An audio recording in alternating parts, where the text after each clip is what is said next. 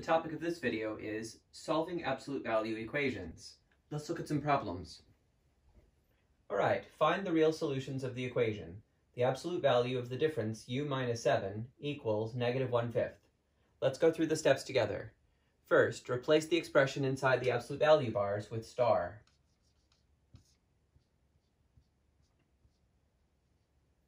Next, ask yourself, what number can you replace star with to make the equation true? Well, when you take the absolute value of a number, the result will be positive or 0, not negative. Therefore, there is no solution to this equation.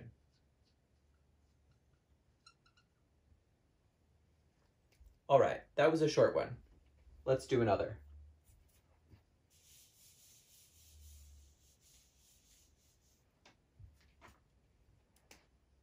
The absolute value of 1 minus 3t plus 5 equals 18.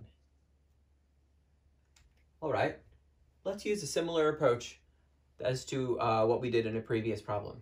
I'm just going to temporarily put my hand right over here so that it says something plus 5 equals 18. So if you think about it, whatever's behind my hand needs to equal 13. So what's behind my hand? This.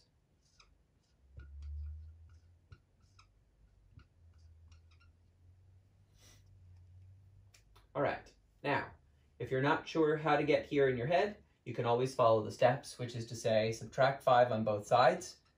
The intent of doing that is to get the absolute value bars isolated. So we're left with the absolute value of 1 minus 3t equals 13. All right, now replace the expression inside the absolute value bars with a star, and we get the absolute value of star equals 13. Now, what kind of number can we replace star with so that when we take the absolute value, we get the result 13?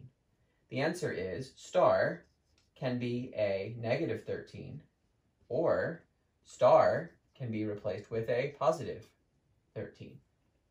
Of course, star in this problem is actually 1 minus 3t.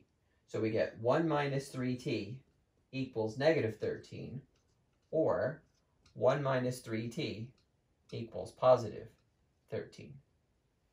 Let's solve both of those equations.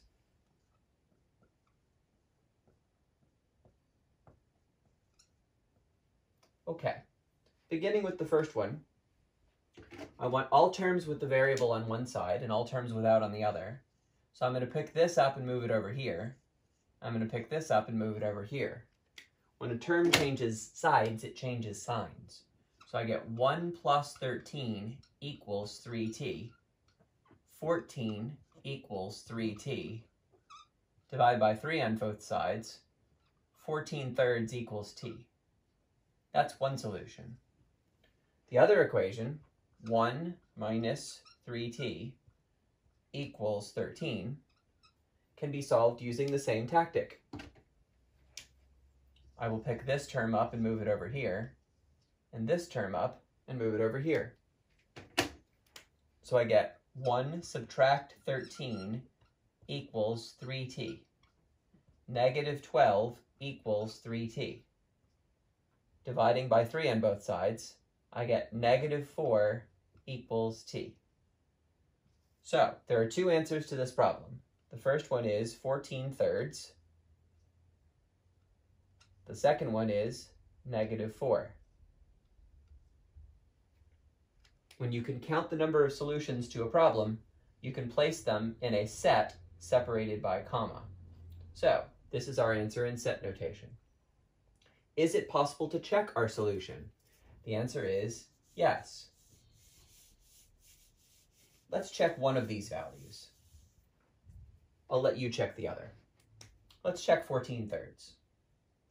So anywhere I see my variable t, I'm going to put the value that I'm testing, 14 thirds.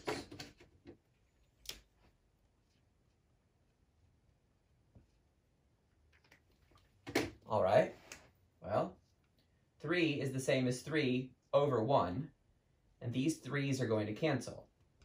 So I'll have 1 minus 14. plus 5 equals 18. The absolute value of negative 13 plus 5 equals 18. The absolute value of negative 13 is positive 13. And 13 plus 5 is 18. So I get 18 equals 18, and this value is proven as being correct.